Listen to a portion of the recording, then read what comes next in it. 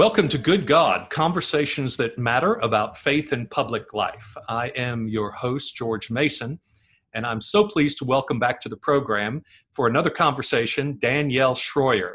Danielle is a theologian and a pastor and now a spiritual director. She's a writer and a great friend and colleague too. So Danielle, welcome back to Good God. Thanks so much, George. Danielle, we talked in the first episode a good bit about your early experiences of call, and we talked about some of your books that you've written. I want to pursue some of those questions as well, but you yourself have been on a journey. You were a pastor of Journey Community Church for 10 years, but your own personal journey has led you to different iterations in your understanding of your call. Can you trace those for us a little bit and how you believe you were able to make different pivots along the way in your ministry? The simplest way to say that is that I felt called into ministry by a sense of God sort of yelling me into it. You know, I was like, are you sure? And I felt this very firm, like, yes, this is what you're supposed to do. And it's very strange to say, but I felt called out. I felt like God honestly yelled at me and said, I know you love this and I know you love these people, but you have to go. It was honestly one of the most difficult decisions I've ever made. And it actually helped me understand that sometimes doing the right thing still really hurts. You know, I had no desire to leave. That was so much of my identity. And I loved these people with my whole heart. I had given this church everything. And I knew I was tired and I knew probably I did need to do something different, but I just didn't want to go. And I don't think I would have if I hadn't felt that sense of clear, no, you have to go. So yeah. It will probably take my whole life to figure out why and what was going on and all of that. But the simplest thing is that I got called out. And sort of entered into a time of real silence for myself. And I've gone 90 miles an hour since I came out of the womb. And it was maybe the first time in my life that I slowed down. And that has ended up being really important in my development as a spiritual director for me to know that, sure, I can go 90 miles an hour, but I also have to learn how to sit at zero. We're going to talk more about what it means to be a spiritual director in a moment. But I just want to pause and honor some things that you were saying about your discernment process to begin with, because I think, you know, we talk about the Christian faith as one that involves a real personal sense of the presence of God, the living God who is able to speak to us and spirit to spirit and to communicate with us. And then I think we get somehow to where we don't trust that. You know, that we think that we have a career path that is something that we're supposed to follow. Now, here I am talking about that, and I've been the pastor of the same church for 30 years, so I hope at least that I've been hearing that voice say, yes, keep doing that. But I do think it is easy for us, isn't it, to make decisions more on the basis of what's expected of us by other people or by our own sense of ambition than by that still small voice.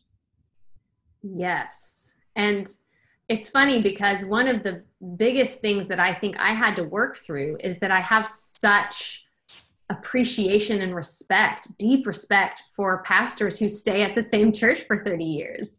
And I thought, no, that's the kind of person I want to be. I want to be this like presence in the community, and I want to have stayed here and made long lasting change in people's lives and married them, and I want to marry their children. You know, I have so much respect for that. And for me to have to say, okay, some people are called to that and it's not me, you know? And so I have to really honor the people who are called to that and know that that's actually not the life I've been called to live. And letting go of your own expectations, what you would appreciate. I think that was really hard, you know, to say, oh, I'm not going to be that person. I'm going to be 10 years I was in the pulpit and I'm out, you know? Right. It's a very different thing. You know, Robert Capon talked about the will of God and how there's sort of the cold side of the street and the sunny side of the street about this notion of the will of God. The cold side of the street is kind of, you know, sort of a German Gestapo, you will do what I want you to do, that kind of thing. And we're just sort of supposed to capitulate. But the sunny side of the street is more about the will of God for you.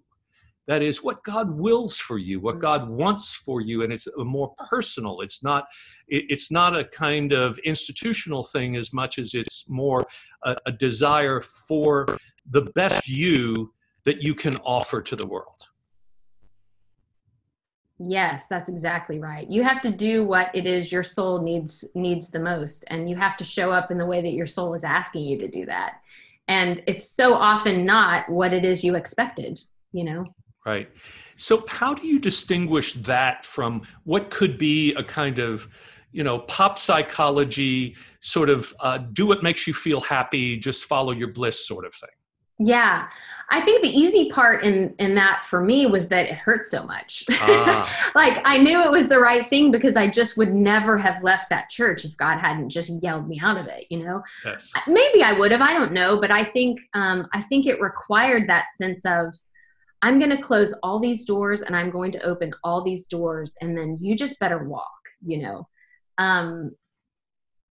and all of the goodness of seeing that it's the right way to go didn't take away the pain of it. I mean, I'm still sad about it. I've told God forever, I'm still always going to be a little sad that you made me do that. But I think it was the right thing. I see now what you were doing. I see now that I did need to go.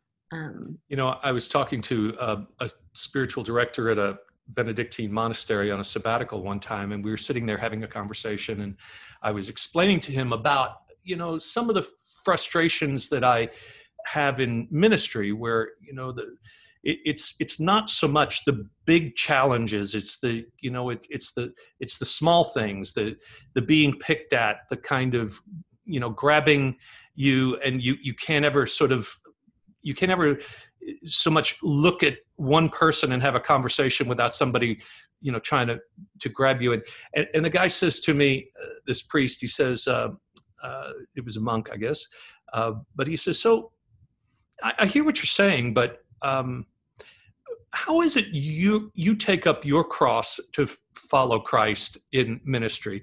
Shouldn't there be some things like that in your ministry that are difficult for you, that make this calling something that you have to sacrifice for? And I'm like, oh, yeah, there it is. Right. Yes, there it is. And I think that's part of the wisdom too, is that doing your own soul work, whatever that is always going to have these aspects that just chafe. They chafe. And that doesn't mean it's wrong work. That just means it's human life, I guess. Right. Right. Right. So here you are now in another season of life and ministry, and we've been touching on it in this conversation. And we've been using the phrase spiritual direction. You are now a spiritual director. Tell people what that is and what it isn't. Spiritual direction is the ancient art of companioning someone's soul. So it requires deep listening and a shared hope and trust that God is at work in that person's life, and that if that person listens, they will know how to follow that guidance. It's not like counseling or therapy exactly, because it's a little more holistic, I'd say, than that. It's definitely rooted in the spiritual first, and then everything else kind of comes after. Mm-hmm. But of course, people say, well, can I talk about this about my parents? And well, yes, like it's all connected. So it all comes up in spiritual direction. But the intention is in spiritual direction isn't to get people to feel fixed or to feel happy. Half of my job, honestly, is helping people sit with the hard stuff and just let it form them before running through it. Yeah. Receiving the lessons that are waiting for them in that. And so it's patience and quiet. And honestly, I think it's a lot of learning how to be human and how to be particularly Christian and human in ways that society just doesn't teach us in any way or form anymore. Obviously you can't say who your clients are, the people who come to you, but would you say that a good percentage of them are ministers? I would say maybe a third of them are ministers, Okay. maybe a third to a half, depending on kind of how the month is going. But yeah, I do think that clergy people in particular, and that's traditionally been what it is that it actually was for priests only at the beginning of all. And it's opened up to be not only clergy, but really anyone. So I have, 25-year-olds who come to me for spiritual direction, have very different things going on in their life than the 65-year-olds who are retired and are facing, second half of life questions. And so, yeah, it's interesting to see who shows up and where they are in their journey and what brings them to spiritual direction. It's a very mixed bag for sure. So who would be the kind of person who would say, instead of going to a therapist, instead of going to a psychiatrist, instead of going to hire a business coach or a life coach or some such thing, or to ask for a mentor, I should really think about spiritual direction? Who's the kind of person that should call you or someone else who is trained in spiritual direction?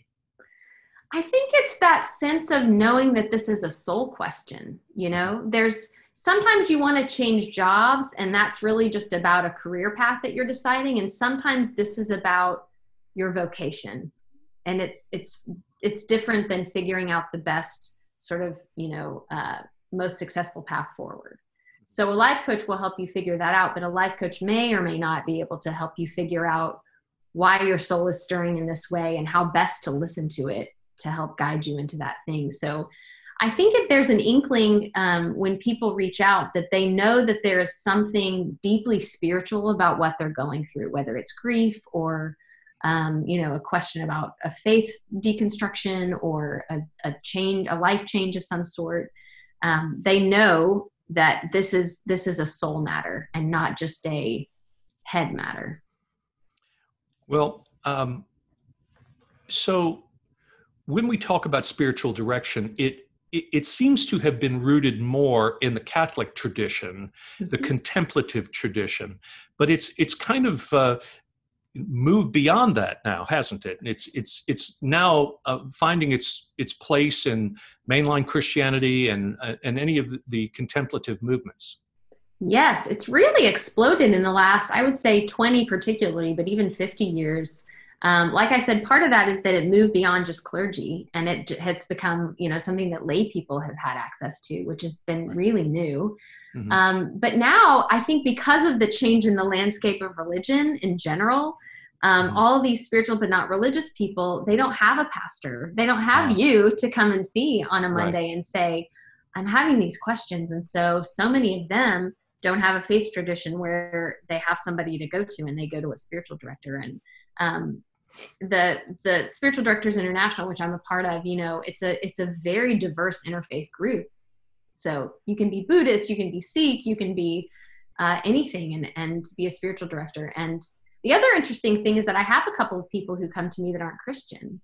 And of course, they're okay with me being Christian, which is why it works for me to be their director. But my goal isn't to proselytize them in any way. It's to help them figure out what faithful spirituality looks like for them in their lives. And that's a very different role than being a pastor, for sure. So.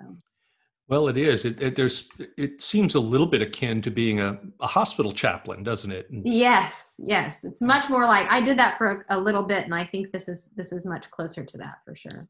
Very good. Well, I'd like to talk in our second segment. We're going to take a break for just a moment, but I'd like to talk a little more about spiritual direction and some of the habits of the spiritual life, the practices that include prayer, and a book that you wrote on that subject as well. So let's take a break and we'll come right back. Great. Thank you for tuning in to Good God. We're grateful that we get to be able to offer these conversations to you free of charge, and especially now during this time of COVID-19 that is disturbing the peace for all of us. We know that there are a lot of people and organizations that need your funding, and so we're grateful to have the funding necessary to be able to present this to you without asking you to support us at this time. Please give generously to your faith communities and also to those nonprofits that are serving to encourage us during these days. And we're back with Danielle Shroyer talking about spiritual direction. So, spiritual direction, Danielle, is really about this interpersonal relationship with another person that is geared toward the practice of the life of the soul, you might say, and discernment about the nature of God's involvement in our life at any given moment. But there's more than just the occasional conversation that happens with a spiritual director. There's the larger question of how to nurture the spiritual life itself, right? In between these conversations. What are some of the practices that you recommend, some of the things that people can do on an ongoing basis to nurture their soul? Probably the ones I recommend the most are contemplative prayer and meditation. Good. Only because I do think that those are not things we happen into in today's life. Maybe more now that we're all quarantined at home, there's a little more quiet in our day than there was 2 months ago. But we aren't used to settling in. We aren't used to listening, and we're not used to staying with our feelings. And so one of the ways that we can sort of cultivate a sense of knowing about how we are and where we are and how we're feeling is to just slow down. So meditation is really helpful. And then, of course, contemplative prayer is the basic way that you get in touch with that sense of original blessing, that sense that God loves you and God is going to be ever present to you, and that within you, there is this place that is anchored to God, and you can get there anytime. There's no way that place ever gets severed from within you. You don't know that, and you can't get there quite as quickly if you don't practice going there regularly. And so So, contemplative prayer so is let's that. talk about the practices themselves. I think people have just heard you talk about meditation and contemplative prayer. In just a really brief way, can you just say, if I wanted to meditate, if I wanted to pray contemplatively, what should I do? Yes. All right. We'll start with meditation. I was trained by Tibetan Buddhists, so that's the way I'll teach you, but it's certainly not the only way. Pick 5 or 10 minutes, start with 5. Sit at the edge of a chair or on the ground with your knees below your waist. Find a comfortable position. Keep your back upright, but not uptight, as my meditation teacher says. And you keep your eyes open, just about maybe 5 feet in front of you, really just a relaxed gaze. And all you're going to do is bring your attention to your breath. So you're not going to stop thinking. Everybody says, how do I stop thinking? Well, you for sure don't ever stop thinking. You just don't want to zoom in on it. So let your thoughts be like background noise. And you just want to put your breath and the feeling of your breath going in and out of your body as the main song that you're listening to. That's the frequency that you're tuning into. And it's frustrating at first because you don't know how to do it until you practice it. And so concentration is a muscle, and it gets better.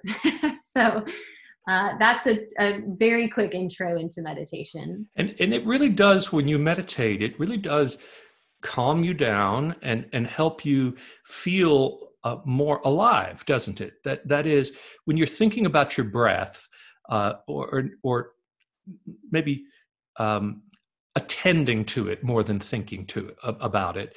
There is this feeling of gratitude that I think when I do meditate in that fashion, I just, instead of feeling like I have to justify my existence, it is just a sort of wave of gratitude that I just am living at all in this moment, and life is a gift.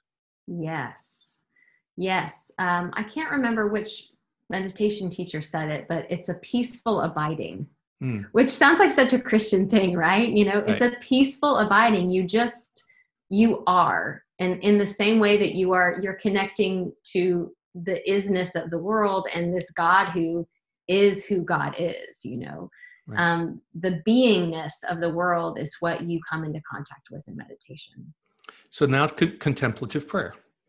Yeah, so the contemplative prayer for me is different because in meditation, you're not focusing on anything but the breath, really. It's about sort of moving into that universal beingness, whereas contemplative prayer, your focus is on God, and you're thinking about and abiding in your relationship with God. So you could take a word. Some people use Maranatha. John Main suggested that because it's a word we don't hear on the street. So if you think of Maranatha as your mantra word, that one works pretty well.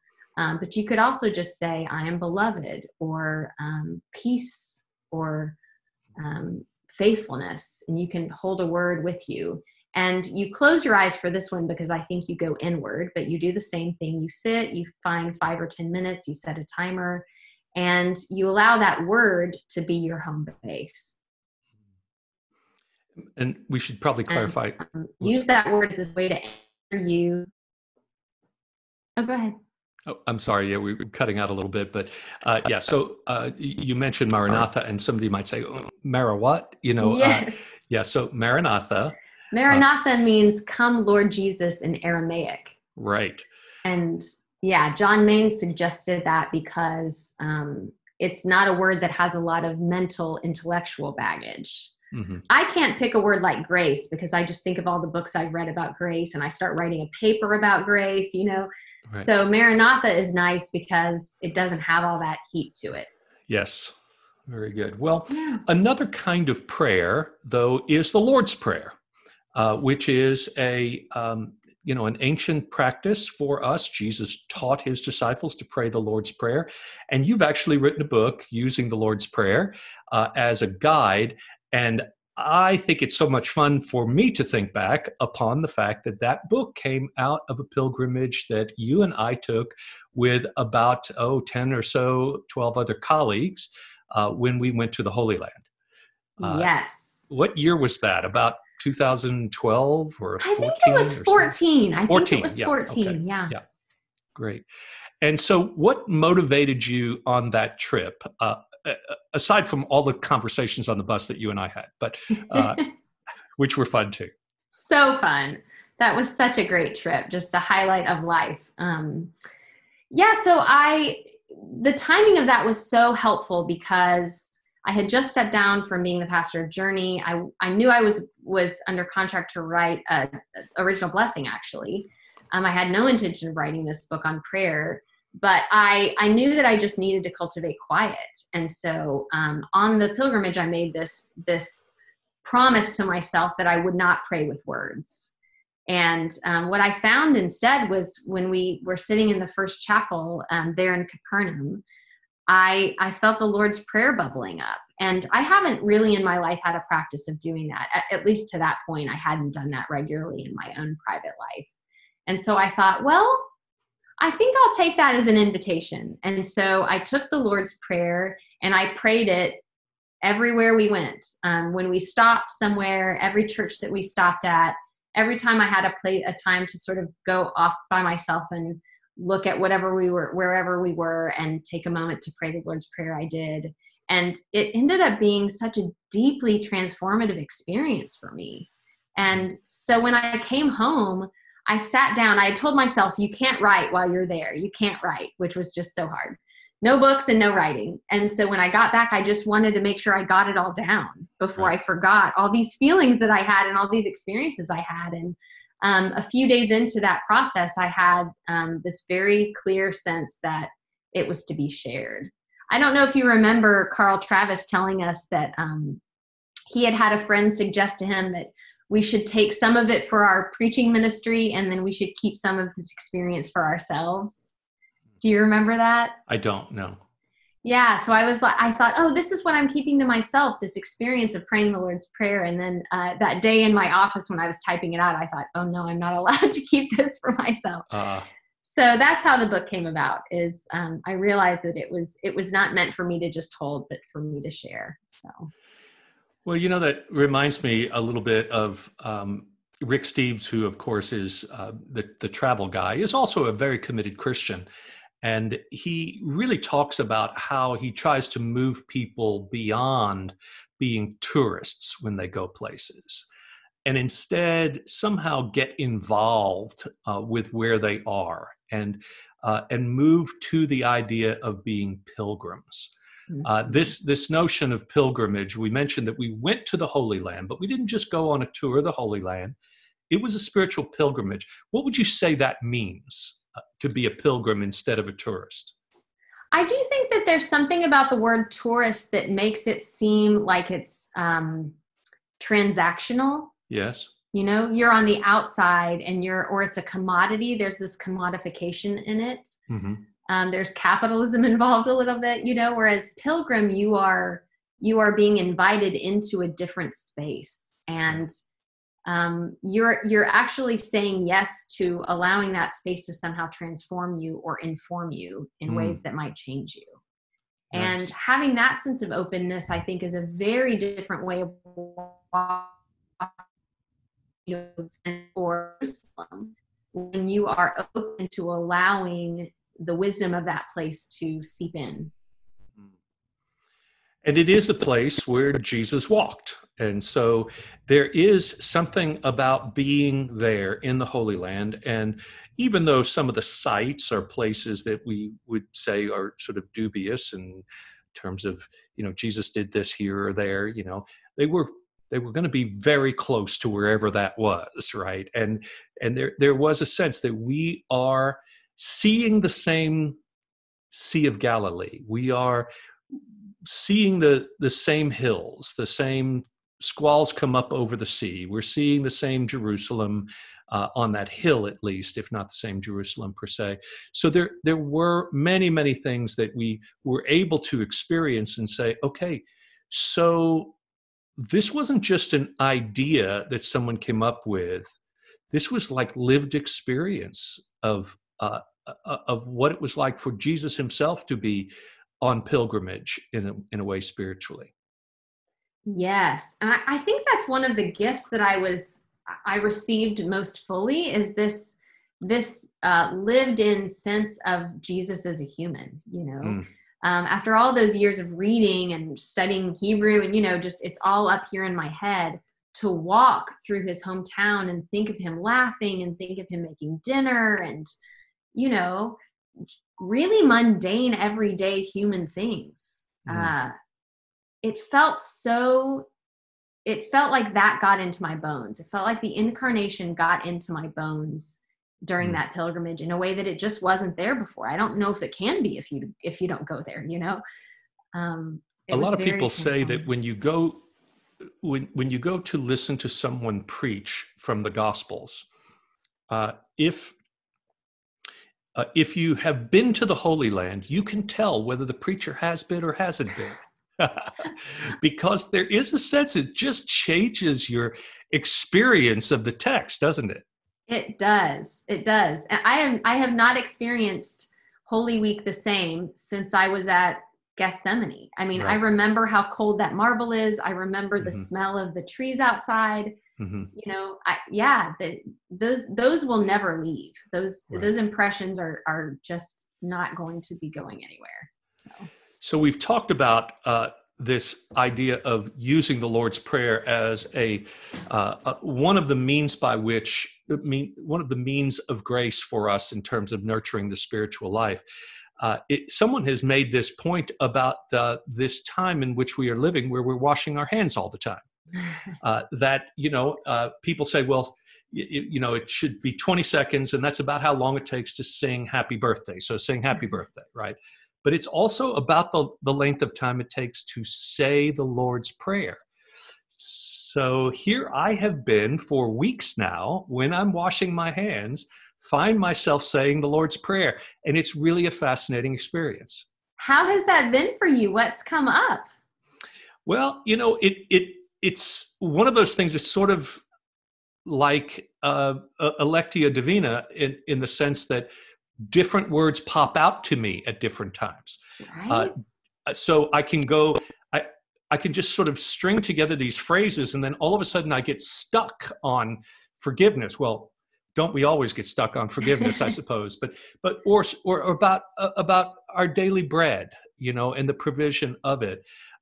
I find myself changing the word, depending upon my denomination of the moment, whether I'm going to say trespasses, debts, or sins, right? And just all those sorts of things are making me more mindful of my relationship to God as I do it. Yeah. I think that was one of the strangest, most mysterious things that happened, is when I came back, I had taken no notes. I was just trying to get it all down before I before I forgot. And I realized when I did take notes that that same thing had happened, that I had all these times when I had prayed it and this phrase had popped out or this word had popped out. And somehow by the end of the 2 weeks, the whole prayer had been covered. Wow. Like Yeah. nothing got left out. And I just Right. thought, well, I couldn't have planned that myself. If I Yes. had sat down and tried to make it happen, that just wouldn't have happened. But it's funny because when I came home, I thought, well, okay, so it's one thing to feel that when I'm on the Sea of Galilee, but can I pray it in my normal life? And I remember trying to take it, to carpool and Ah, what is this Lord's Prayer and to sort of pray it in those ways. And it was a very different experience, but I do think you're right that these words or moments pop out to us, these phrases that sort of inform our day. I love that idea. I'm gonna have to steal that, George. I'm gonna start praying while washing my hands. all right. Well, terrific. Well, I'm not washing my hands of you like Pontius Pilate. I'm just grateful that you are a gift to the church and to all people who are seeking to follow a spiritual path and being a great companion of the soul to us all. Thank you, Danielle, for joining me again on Good God, and God bless you in your continued ministry. Thank you so much for having me. All right.